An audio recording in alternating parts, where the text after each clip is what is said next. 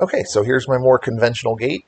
Um, Taking into consideration the drawings that or the photographs that I saw, this is what sort of a hybrid of some of the things that I saw there. I chose copper just because that's what I would like.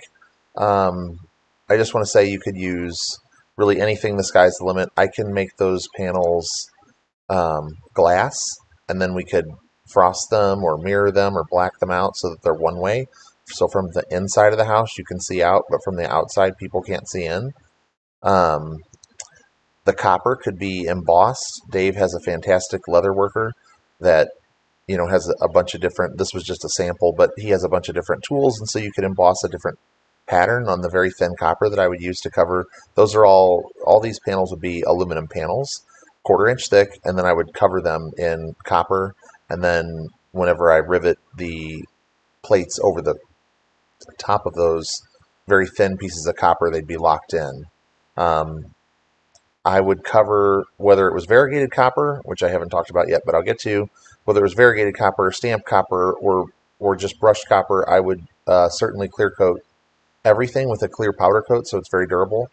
Um, and then there's also variegated copper. So that's what variegated copper looks like. You can see some samples of what people have done with it.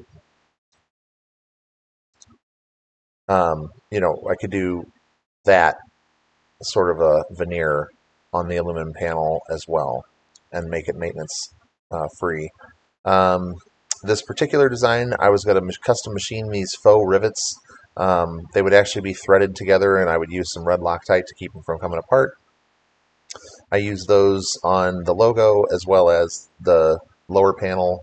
Um, I thought a lot about what I wanted to present you with for this upper portion, but I just kind of kept it simple. If you really want something more, I have all the tools to do something that is, scrolled and fancy. But I thought for this I would just kind of keep it simple.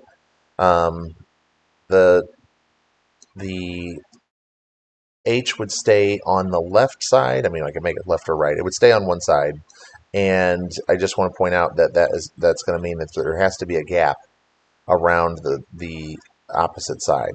I thought that was much nicer than a seam down the middle of the crest or the emblem. Um, I went with a very durable stainless steel hinge. It's a McMaster car item.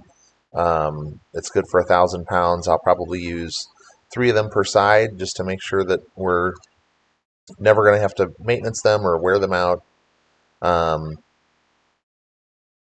and I wanted to mention that so in my mind, I would black powder coat the hinges with the rest of the black powder coated steel frame. They would kind of disappear into the background. And if you preferred to have something decorative that looked like a hinge, then there's people that will hand forge. These are on Etsy, um, and that's just one of the options. But it's just something we can do. It gives the appearance of a old fashioned hinge without um, I wanted the modern stainless with bearings and grease fittings. So, but I could certainly mount those on there or something like it, or make our own um, if you wanted a little more detail on the front of the gate. I currently have these as 2x6s. I would use deck boards and stain them, and I have them sliding up into slots in the 3x3 1/4 inch wall square tubing. So it'd be a very durable, heavy gate. Um, I'm not planning on putting a handle on it for manual operation, but if that's something you want, we can. Um, I think it would just be for looks though, because you're not going to get to, it doesn't generally cooperate well, a handle with an automatic gate.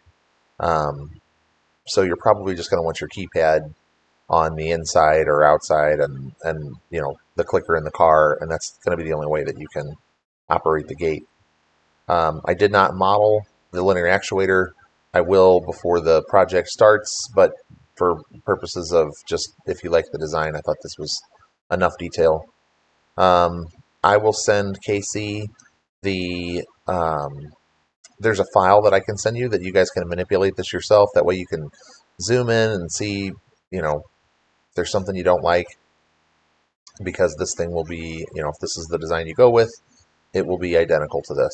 So that would give you a chance to really sort of get a feel for it. Let me know what you think. Thank you.